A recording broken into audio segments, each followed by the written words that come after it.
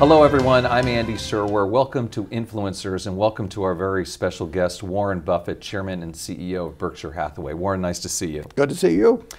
So it's March 10th and it's the day after the stock market crashed. The Dow was down over 2,000 points.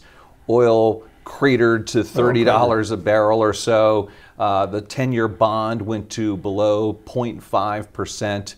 What the heck is going on, Warren Buffett? Well, I told you many years ago, if you stick around long enough, you'll see everything in markets. And it may have taken me to 89 years of age to throw this one into the experience. But you know, markets, if you have to be open second by second, they react to news in a big time way. I mean, it's not like the market for real estate or farms or things of that sort. Does this remind you of any other time? Well, I've certainly been a fair number of times when panic has reigned in Wall Street. And October 19, 1987, and the period around it. I mean, there was panic. At the close of business on Monday, October 19th, most of the specialist firms, which were important in those days on the New York Stock Exchange, were broke. And the next morning, there was a check due to the clearinghouse in Chicago that didn't get there. And sometime late in the morning, a decision, I think Phelan had made the decision, we're going to stay open. But it was really close. That was, and of course the financial panic. There were, you had 35 million people on September 1st that weren't worried at all about their money market accounts. On September 15th or 16th, they were all. How concerned are you about the coronavirus situation, Warren? Well, you got to defer to the doctors on that. But you can get into all these figures about how flu regularly kills 20 times as many people in this country as, or 40 times maybe as much as we've seen in the way of deaths, even more than that. But it is a pandemic. It has really spread. So we've got something that we don't know how long it'll be with us. We don't know how severe it'll be. But there will be uncertainty about that for a considerable period of time. There has to be. What precautions are you taking personally? Have you changed any of your habits? Well, I'm drinking a little more Coca-Cola, actually. That seems to have warded off everything else in life. I mean, I'm 89. I just had 2 different doctors tell me I'm in much better shape than I was a few years ago. I'm not sure what I'm doing to get in better shape. But by accident, I mean, I had an annual heart check where I wear something around my waist for a couple. I think I said it's never been better. So, no, I really, I'm a probabilities guy by nature. So there's going to be 2.8 million deaths this year, and at age 89, I'm a little more likely to be than I was in that group than 10. But 2.8 million, and what have we had so far? I mean, it will grow, but I've always felt a pandemic would happen at some time. I mean, I've actually used that term. I mean, in describing things that can interrupt the progress of not only this country but the world. It won't stop the progress of the country or the world. I mean, this is a terrible event that's occurring. We don't know how terrible, and it may not turn out to be that big a deal when we get through, but it may turn out to be a very big deal, and we just don't know. And I certainly don't know, and nobody knows. But there will be other things that happen in the world in the next 5, 10, 20 years. That's the way the world works. It's not a totally even course. The progress of mankind has been incredible, and that won't stop. I mean, you flew out here, yesterday or today, and you flew over a country that 250 years ago, there wasn't anything here.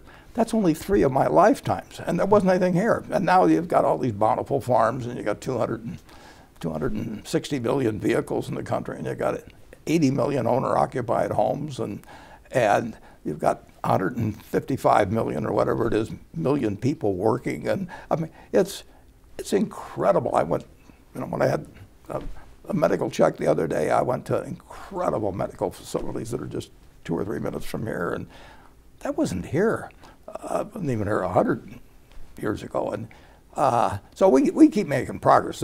We haven't forgotten how to make progress in this country, and we haven't lost interest in making progress, and that will benefit to varying degrees all kinds of people, including around the world. But there will be interruptions, and I don't know when they will occur, and I don't know how deep they will occur. I do know they will occur from time to time, and I also know that we'll come out better on the other end. And then what about the banks? And you know, boy, they have been hit awfully hard yeah. because of rates and the exposure to the energy sector, right? Yeah, and you don't know what other exposure there is. I mean, the credit standards have been pretty darn good, and the quality of what's on the books has been terrific, and the liquidity and all of that. The banks are in a whole different situation than they were during the 10 or 11 years ago. But there was, you don't know the nominals that topple when airlines get bad, and then that affects energy demand. You know, it's just they're using less fuel than they were 3 weeks ago. So there's ripple effects, and there always will be in recessions. That's the nature of recessions, as you get ripple effects. We get ripple effects on the railroad, but there's just there's less intermodal traffic moving now because of the supply chain interruptions and all that sort of thing. But that's, you look at, again, I mean, in 1942 when I bought my first stock, the Philippines were about to fall. I mean, and the day I bought it, the Dow literally was down 2%, and 2% then was only 2 points. Literally, it broke 100 on the downside. But 2%, I felt it. I mean, I went to school in the morning and I bought these 3 shares, and when I came home at night, I already had a loss in them. Yeah, well, I'm glad you kept with it because other people might have gotten discouraged. discouraged. I mean, all the other kids in 7th grade had their money in something else. Right. Getting back to banks for just 1 second, Warren, sure. And a specific name, which is Wells. Yeah. And are you getting frustrated with Wells Fargo? Well, I think they've been through a lot of problems, but I don't think that the fundamental franchise and all of that, I mean, I'm fine with that. I forget whether it's in 1 out of every 3 households in the country, and I mean, the mortgage service. It's huge. It went through something that various other companies, Geico in the early 70s, had its troubles. American Express in 1964, when we got into it, it had the salad oil scandal, which everybody's forgotten about, but it was a terrifying event then. So Berkshire, something will happen to somebody. You can't run a place with 395,000 people and not know that something is happening all the time, and you just hope you catch it fast. And the moral of the Wells Fargo story is when you hear about something, you've got to act fact. You can have incentives out there that are incentivizing the wrong thing, and we've had them. Everybody's had them. I mean, anybody has a sales force makes mistakes sometimes in what they incentivize, and bad practices will spread if not jumped on, and that's what you saw at Wells. They didn't. I don't see how in the world they made any money out of the phony accounts, but the cost. Again, there's a ripple effect. I mean, when something goes wrong at Berkshire, if it doesn't get corrected, there'll be more problems subsequently. And when I was at Solomon, Charlie gave me the formula. He said, get it right, get it fast, get it out, get it over. And anytime you see a problem, and you're a responsible party in corporate America, that means just get it right, get it fast, get it out, get it over, and don't skip and just put that right in front of you and go to work on it. Yeah, maybe I don't know about the get it over part with Wells. I mean, it just if you get it right and get it fast and get it out, you will get it over. Right. Okay. And if you don't the other things you've got, you'll never get to get it over. Okay. Fair enough. Let's switch over to talk about oil. You are an investor in the sector through this Occidental Petroleum deal from last year. You put in $10 billion, I think, and maybe some more after that. I know you get preferred dividends, but that investment has to be underwater at this point. And what's your thinking? Well, the $10 billion is a preferred stock with warrants, and there is no market in it. Okay. I mean, no, it's a private deal. But we also have about 2% of the common stock, and that's down significantly. And you know, as I said when I did it, I mean, the biggest variable is the price of oil, and I don't know the price of oil, and every day it gets quoted.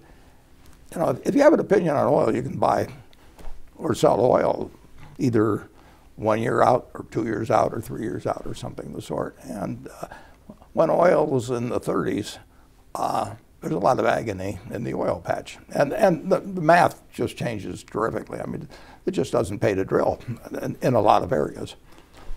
And the Saudis can turn out a lot of it with practically no operating costs, or, you know, I mean, they've got very, very, very cheap operations. I mean, between that war between the Saudis and the Russians, and then also perhaps the secular decline of demand given concerns about climate change, is this really a great place to invest? Well, I don't think the secular demand will change that much, but certainly the immediate demand has changed. I mean, the airlines need less, and people drive less if they're working out of their homes. And I mean, you can change, you know, when you're talking about something close to 100 million barrels a day, if you change it by 5%, you know, that is huge. I was reading in your annual letter, on the other hand, that you're so proud of Berkshire Hathaway Energy, which is so big in wind power and has this whole different business model. So you think that alternatives actually have a real future? Oh, alternatives have a future. They are the future over time. But you can't change the world, the base of the world. I mean, you've got 260 million vehicles on the road, or whatever number it is in the United States, and I don't know how many around the world. And they're not changing what they use tomorrow. And you know, the average age of the American vehicle, the auto, I think is 11 to 12 years, something like that. And so the world can't change dramatically. And if anybody thinks you can change energy sources 10% in a year, it just doesn't work that way. But the world is going in the right direction in terms of working toward minimization of carbon. Speaking of those cars, I mean, look at Tesla and what Elon Musk is doing. I mean, that kind of is a revolution, right? Well, it's an important change, but if you guessed on the penetration of electric cars, let's say we sell 17 million or something a year in 2030, when I'll be 100. And I would say that I'd be surprised if more than a third of those would be electric. Well, that's 2/3 that aren't, plus all the ones in. So of the total vehicles on the road, it still might be 10% electric tops or something like that worldwide. I mean, you can't change this mass of transportation. You can't change it in a year or two. It is changing and should change, but in terms of just the math of replacing, if we said we're going to junk all the cars we have, well, you know, the economy would stop. I mean, we can't produce we couldn't replace them. What do you think of Elon Musk, though? If you met him, and would you invest in Tesla? Well, I think you're trying to bait me a little. No, I'm just asking you. You can say no, and no, or yes, listen, yes, he's done and yes. some remarkable things. Okay. He's done some remarkable things. Have you met him? Oh yeah, he joined the Giving Pledge some years ago. I've only met him once or twice, but yeah, that's it. I've talked with him, but not for quite a while. And would you invest in Tesla? No. Okay. Let's switch over and talk about bond yields and interest rates, because that's a crazy subject right now. It is a crazy subject. And it is really crazy. Yeah. So what is your thinking on that? I don't know. I have never been able to predict interest rates, and I've never tried. I don't.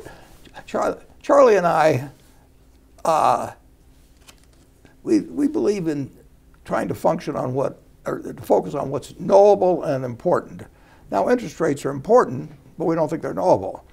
And there are some things that are, you know, this gets back to, you know, sounding, who was it, Don Rumsfeld or something? Known knowns and unknown and all unknowns that. and unknown unknowns. The question is the box that says knowns and important, knowable and important, is there anything in that box? And can you tell what's in that box and what isn't in that box? And it's what I call knowing your circle of competence. And my circle of competence doesn't include the ability to predict interest rates a day from now or a year from now or 5 years from now. So I say, can I function without knowing that? It's the same way as predicting what business is going to do or the stock market is going to do. I can't do any of those things. But that doesn't mean that I can't do well investing over time. I mean, but things have changed. They're different now because rates are so low. You It's have negative unbelievable. rates. It's unbelievable. And then you were talking about Edgar Lawrence Smith Yeah. and his discovery about bonds versus retained earnings. And then I think you were saying that it makes, for as far as central banks, it makes no sense to lend at 1.4% and then to have 2% inflation. Well, it doesn't make sense for you to buy bonds Yeah. if somebody is telling you that they're going to try and destroy the unit in which the bond the promise is included. They're going to try to destroy 2% of that a year. Right. And for you to now receive maybe 0.5% and pay taxes on it. Right. I mean, so where do you think these low super rates are going to go and negative rates? I mean, just what are the implications on? Well, I would say that's the most important question in the world, and I don't know the answer. No, if we knew the answer, it wouldn't be the most important question.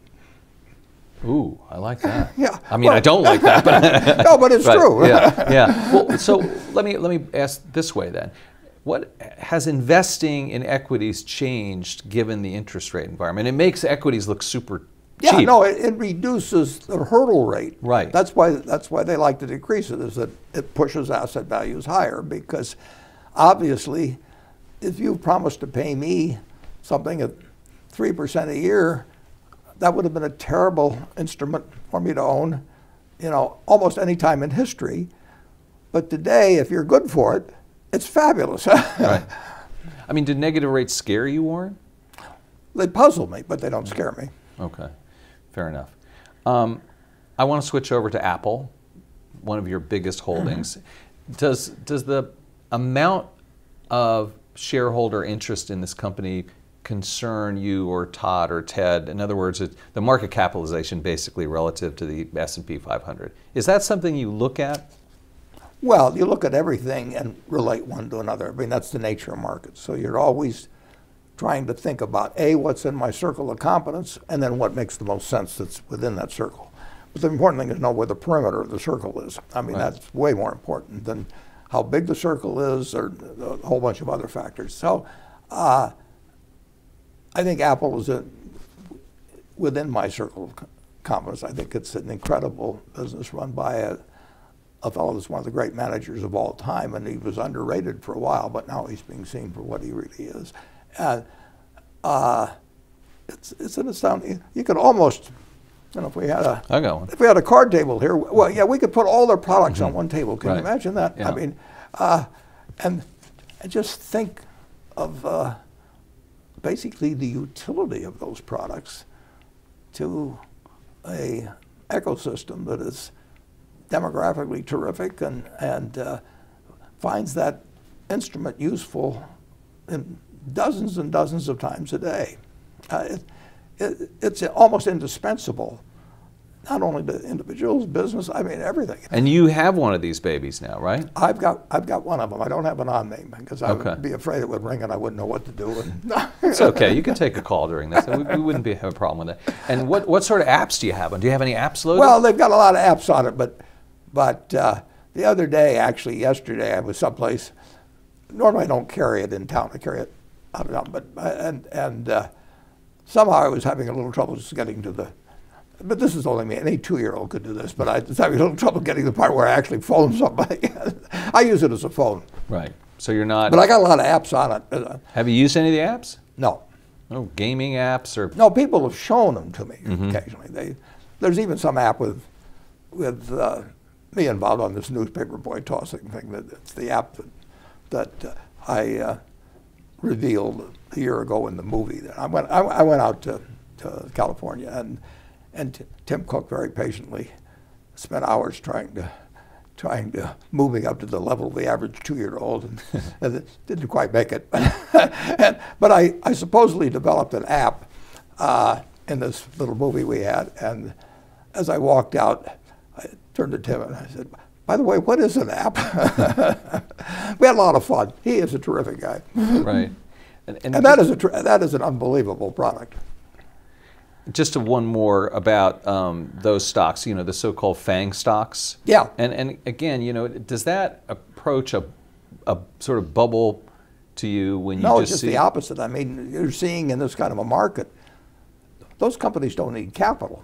Well, Netflix needs capital, but basically the big companies in market value don't need capital, and that will separate them from even more from the rest of the pack. I mean, they have an incredible business model. If you look at the top 10 market value of companies, go back 10 years, 20 years, 30 years. I mean, go back years. It's it's AT&T, the old AT&T, and General Motors, and Standard Oil in New Jersey, as it was called then. Yep. And the 500, you worked on it. And but those companies needed money. I mean, when Andrew Carnegie went in the steel business, he built one steel mill, made money on that, saved it. 3 or 4 years later, he built another one, and it was capital retention and oil, business the same way, whatever it was. And now, the really incredible companies, the ones that account for just the top 5, would be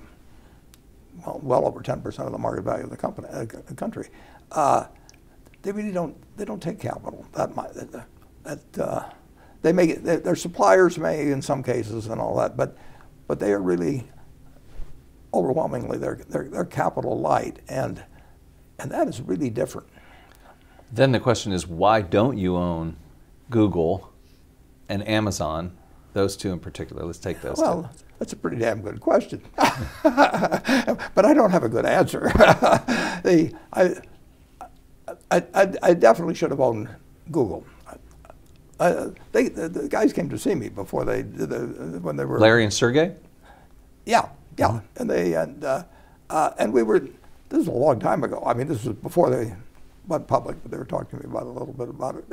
And we were using search at Geico in a significant way, so I knew the power of search. And I actually used search a lot myself, starting with all the Vista or something, going way back. And search is incredibly valuable to me, and it was valuable to Geico. So I was capable of understanding that. On the other hand, I had seen that Google was taking out all the Vista to some degree, and I thought, maybe somebody else can take out Google, and maybe if they'd started earlier, somebody else could have taken out Google. So I was always a step behind on that. What do? Do you kick yourself? What does Warren Buffett do? No, I don't. I made so many mistakes. If I tried to kick myself, my legs would be exhausted. You don't kick yourself in the investment, and incidentally, you don't kick yourself when you make a mistake. I mean, it is part of what you do, and I was there when Ted Williams batted .406, but that means 594. Right. And what about Amazon? Same kind of thing. Incredible business. But why it's not too late to buy these stocks, is it? I don't know. But you're not buying them right now. No, but I don't buy much. Mm-hmm. Those are the kind of businesses I think about a lot. Charlie thinks about them a lot. You can't help but do it. I mean, those are incredible business stories. Right. I mean, so the door's not closed necessarily. No. Right. No, not at all. Okay. Well, actually, one of the other fellows in the office bought a little Amazon. I mean, that showed up in our 13F. Ted or Todd? One of the two. One of the two bought some Amazon? Right. Yeah, that was in our 13F, yeah. Right. There you go. You took the plunge. Not Berkshire, me. Berkshire took the plunge. Berkshire. They can do anything they want to do. They can't short Berkshires. A few stocks. And then speaking a little bit more about Amazon and Jeff Bezos, he owns the Washington Post. Yeah. They offered it to you, my understanding is, when it was for sale? Or, I mean, you talked Yeah, to Don a lot. I talked to Don about it, sure. And why? Do you regret not buying it, or No, did you not? If I buy anything, it's got to be for Berkshire. I mean, I'm just committed that way. I'm mentally, Berkshire comes before me, and it would have been a mistake for Berkshire on the Washington Post. Because of the political stuff? Yeah, sure. Right, right. People would think. I will guarantee you that Jeff Bezos is not telling Fred Hyatt, you know, or anybody there, Marty Burr. But I'll bet 80% of the people, you know, or some huge number of people just generally think that if you own a newspaper, you tell them what to run every day. I mean, it's just you know, it doesn't happen very often. It used to happen with some papers, obviously, and it probably does still happen with some papers, but that is not the way it generally works, and it certainly wouldn't be the way it would work at the Washington Post. Yeah, I mean, it sounds like President Trump may think that. Yeah, well, I mean, Kay Graham did not tell Ben Bradley what to write. I can, you know, that I know. I mean, and well, I know Don Graham, but I mean, they just don't do it. But I will guarantee you that, you know, particularly among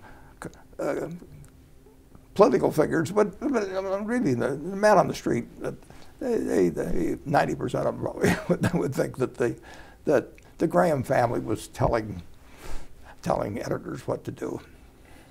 I know you're reluctant to wade into politics. Yeah. But I want to ask you. I may demonstrate that reluctance. Right. Okay, right, good. You will in a second, I'm sure.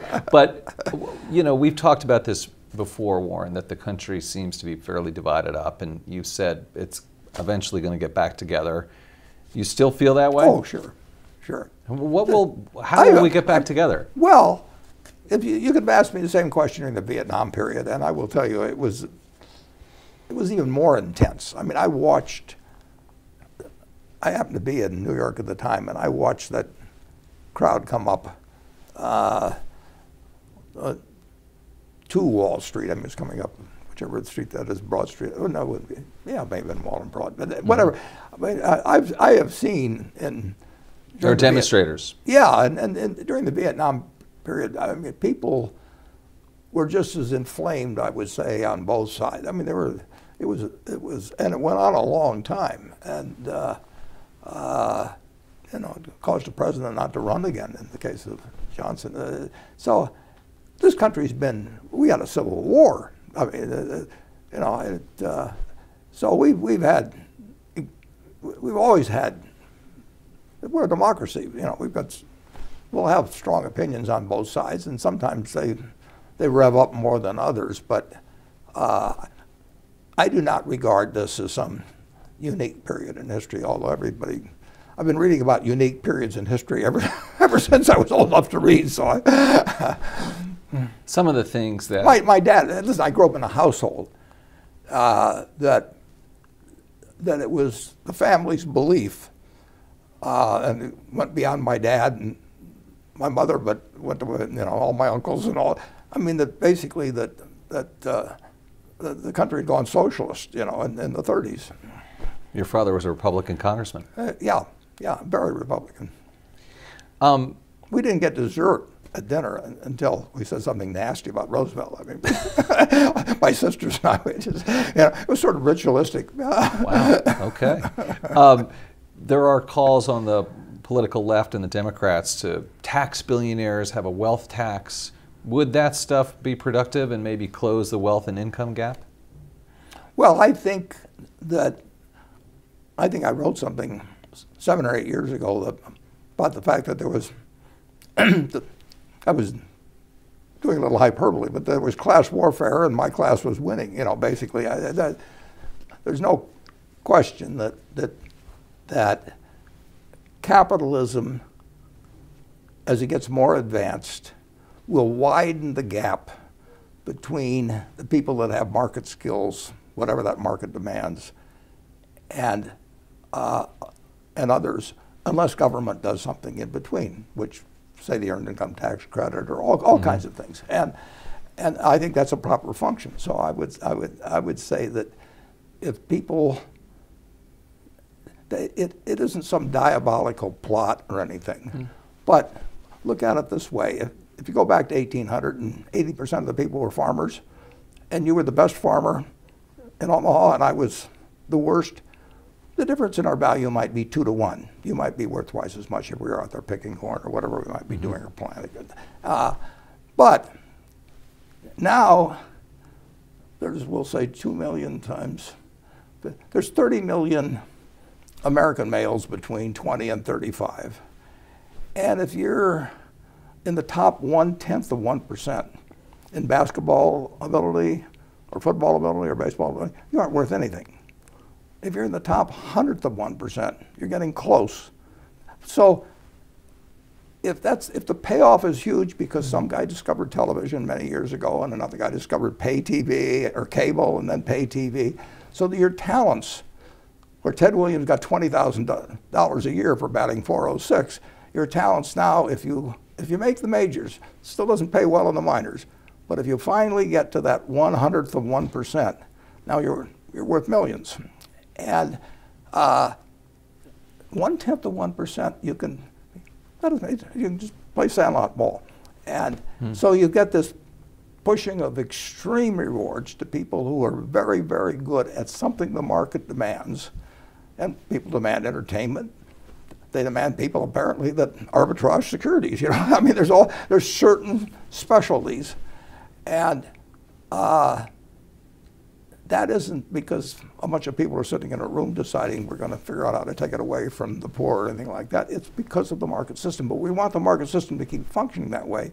But we don't want people left behind in a society where you've got $60,000 plus of GDP per capita. And that the people in the lower half have been falling behind the gains overall achieved by the country. And they aren't worse off than they were 20 years ago. They're somewhat better off, and they're better off because of things like an iPhone. I mean, you know, that's something that's terribly useful, and everybody. I get the benefits of search, you know, for nothing, you know, basically. But that's the ultimate tension: is how do you keep a system that produces incredible benefits for everybody? You know, sports is an easy example because we all like to watch them. We don't want to watch a bunch of guys like you and me play basketball. So that's where the money is. Yeah. But that didn't exist 200 but years then ago. how do we address that? We address it through things like the Earned Income Tax Credit. We address it so that anybody that works 40 hours a week and has a couple of kids, that they don't need a second job in the family. They can have a decent life. Does that mean increasing the minimum wage? It means increasing the Earned Income Tax Credit, Right, because yeah, I think right, that's a right. better system. Yeah, What they right. need is more money in their pocket. Yeah. Now, you can do more money in the pocket through a minimum wage, but you don't have as many people working. Yeah. You need something so they have money in their pocket.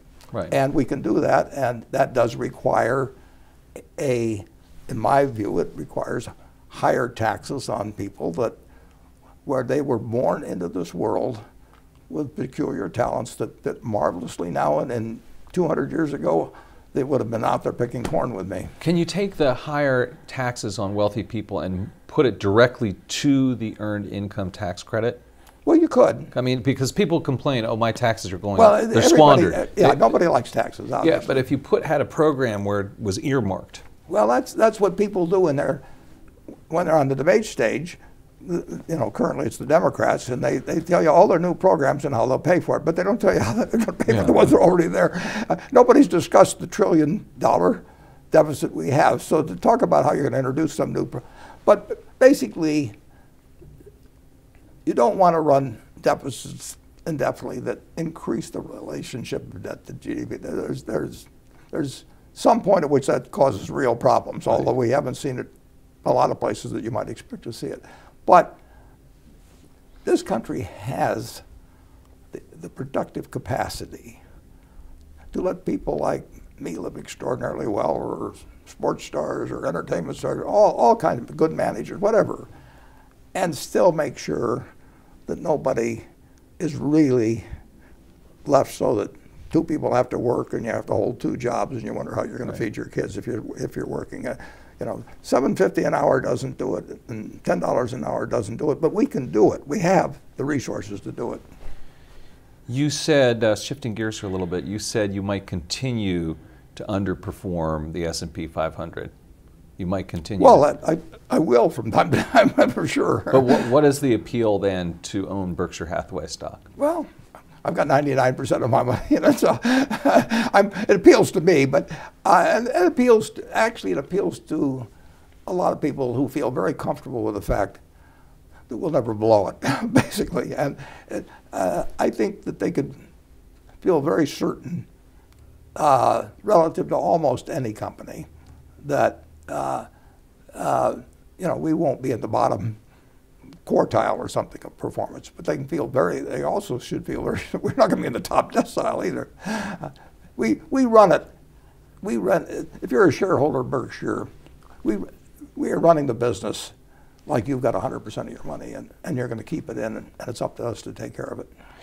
You said that my market value, my value is not so high, and it seems like you're trying to really create a Berkshire Hathaway that works well, maybe not in perpetuity, but for a very long time. Yeah. And then you also said we're well prepared for succession. It's almost going to be embarrassing how well.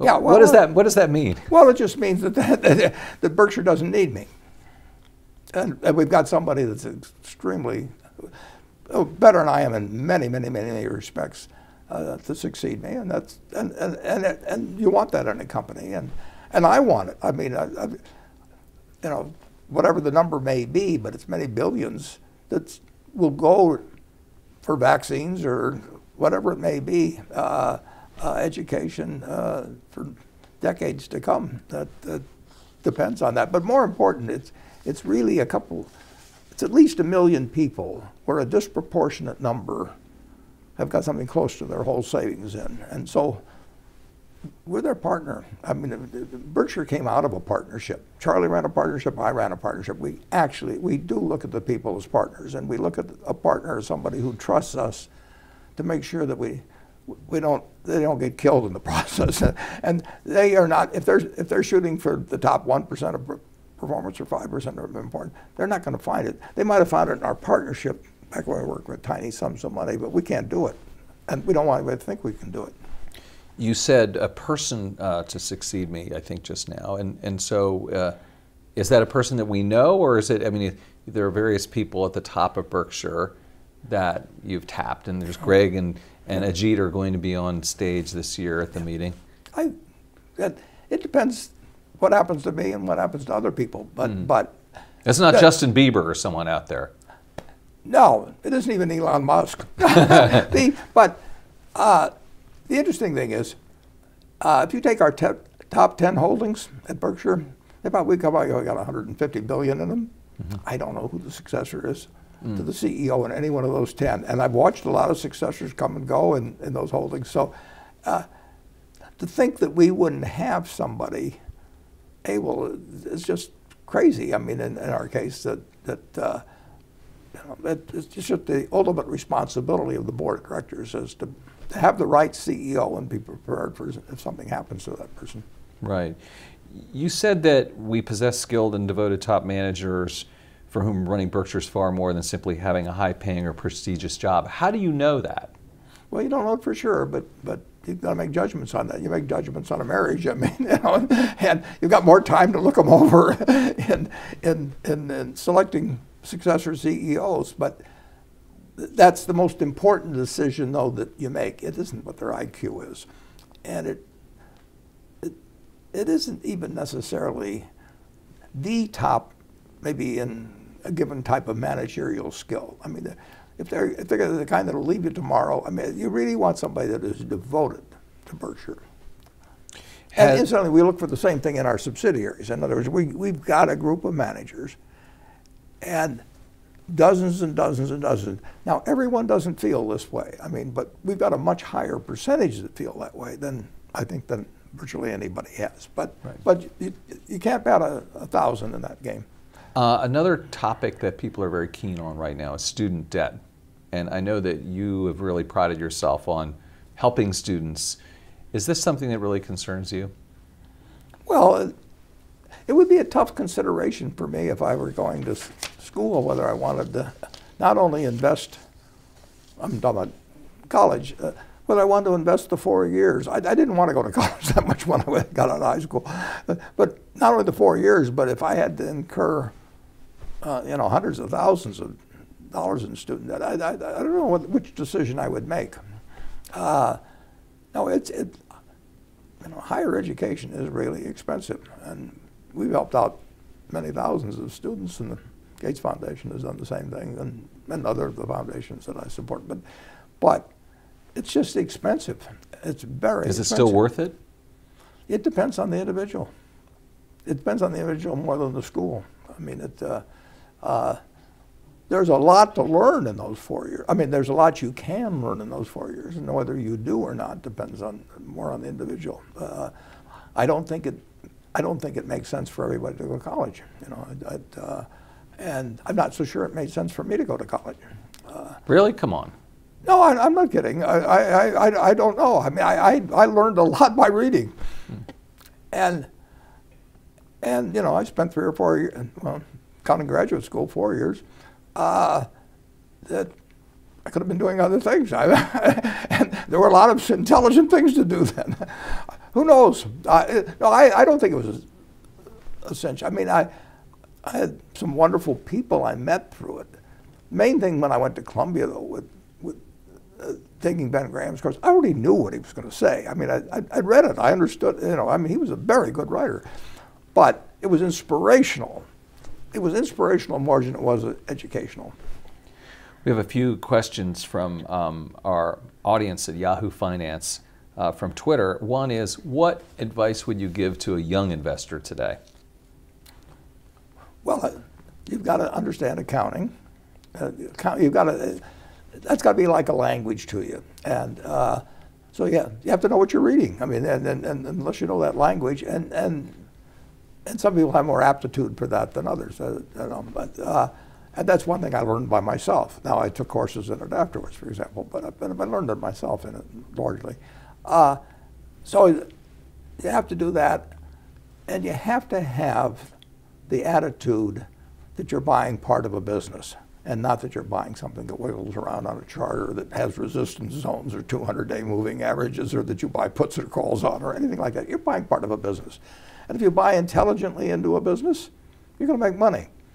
And then you have to buy something that, in my view, which you do if you're buying a business, that you're not going to get a quote on for 5 years, that they're going to close the stock exchange tomorrow for 5 years, and that you'll be happy owning it as a business.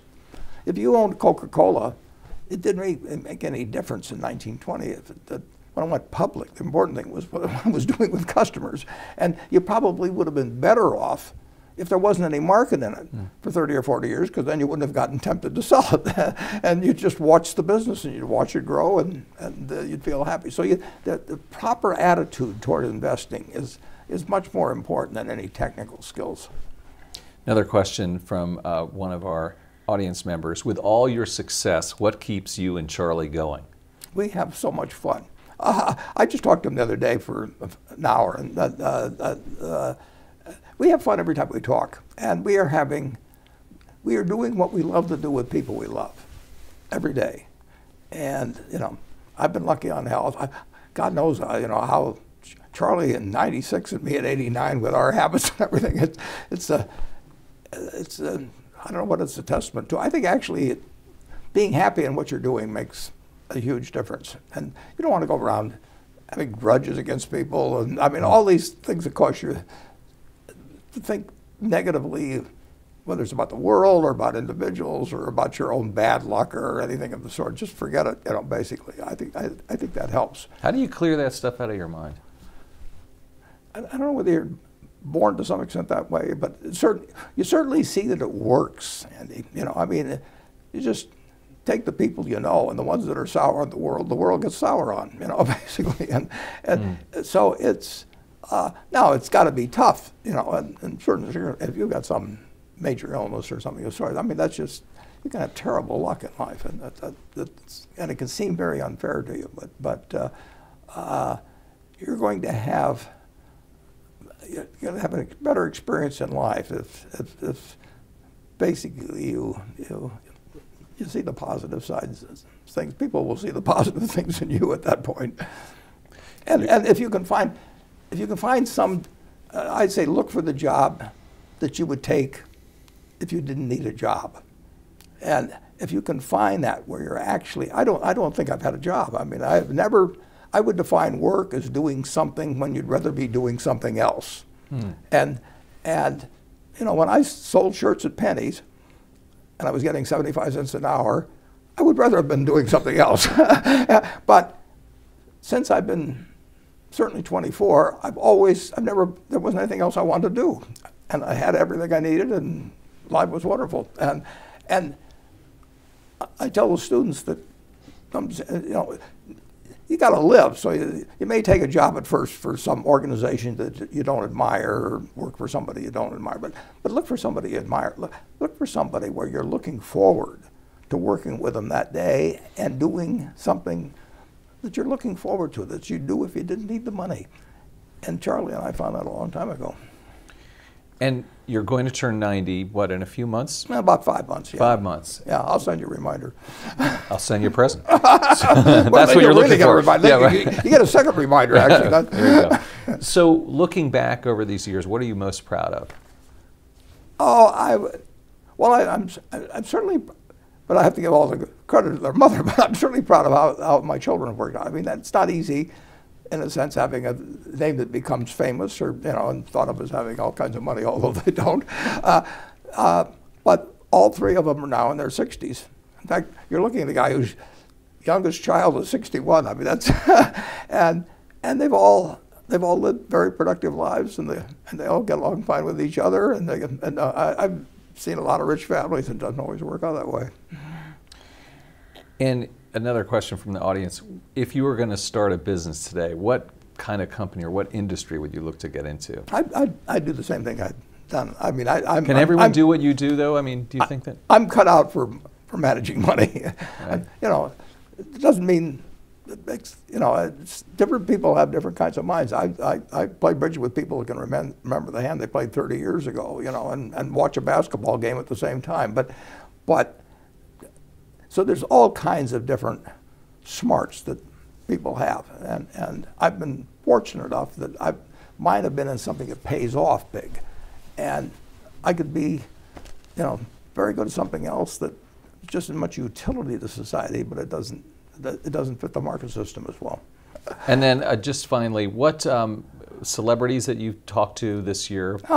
You hardly. How do people like Katy Perry or LeBron James get in touch with you? Oh, I'm easy to find. I am so easy to find. Yeah, and I see all the mail that comes in, and I'm not a hard guy to access. All right, so write him a letter. All right, we're going to leave it at that. Warren Buffett, Chairman and CEO of Berkshire Hathaway, thanks so much for your time. It's been fun. Thanks. I'm Andy Serwer. You've been watching Influencers. We'll see you next time.